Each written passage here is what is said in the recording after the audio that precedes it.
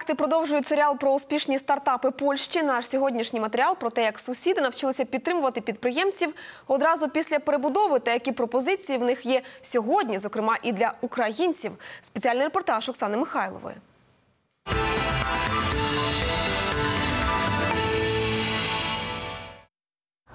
Реклама на телебаченні, в інтернеті, на вулицях – вона вже так набридла людям, що в традиційному розумінні відживає. Але бізнес має якось себе продавати. Це вчасно зрозуміла українка Зоя Андреєва і взялася створювати так звану природну рекламу, що більше інформує. І доки людина просто завантажує свій браузер, програма вже визначає, що і як вам запропонувати. Это следующий шаг, что ли, развития, в принципе, рекламы. Да? Не быть грубой, не быть навязчивой. Изюминка нашей технологии заключается в том, что мы подыскиваем контент в зависимости от того, на какой стадии принятия решения о покупке находится человек. Зі своїм стартапом замахнулися аж на Штати, але перед тим вирішили створити штаб в Європі і обрали Варшаву. Тим паче тут знайшовся інвестиційний фонд, який уклав у проект чималі гроші.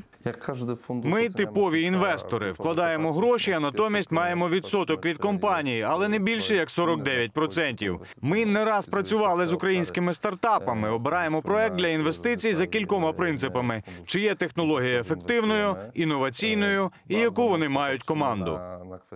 Свій голос у роздаванні грантів мають громадські організації. Фонд співпраці – один з таких, заснований ще тоді, коли слова «стартап» навіть не було. А поляки просто вчилися ставати молодими підприємцями. За майже 30 років вони накопичили досвід, яким тепер діляться з Україною. Передусім варто знати про польсько-український міст стартапів.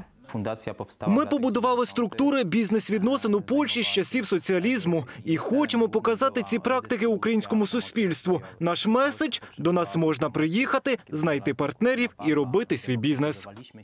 Аби було легше від цікавої бізнес-ідеї перейти до розбудови реального бізнесу, великі польські університети у своїй структурі створюють інкубатори або бізнес-хаби. Такий є і в найвідомішому виші Польщі – Академії Кузьмінського. Тут навчаються серед інших і 1500 українців, і вони так само можуть претендувати на розвиток своїх ідей у тутешньому бізнес-хабі.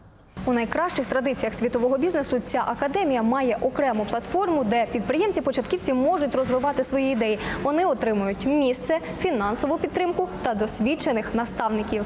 Це світовий тренд. Так робить університет Кембриджу чи, наприклад, Масачусетський технологічний інститут.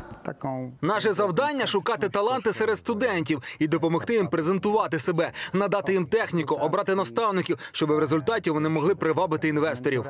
Бізнес-хаби самі себе оплачують, адже фактично вирощують з науковців, бізнесменів і вчать їх заробляти гроші. З Варшави Оксана Михайлова та Максим Костенко. Факти ICTV.